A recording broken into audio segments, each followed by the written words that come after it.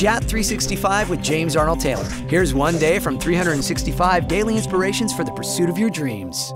Welcome! We are here on day 230 of JAT365. Faultless in truth. Admit fault when you're in the wrong and allow truth to permeate your life. It may set an example that is picked up by others, or it may not, but the truth will always set you free, okay? How does the truth feel? Write down how it feels to have the truth, not just on your side, but just the truth, okay? So admit that fault. Again, I've mentioned this before, and it's something I try to teach my daughter. It's something that I have done in my life, and boy, has it made my life easier. When I'm wrong, just go, oh yeah, I was wrong.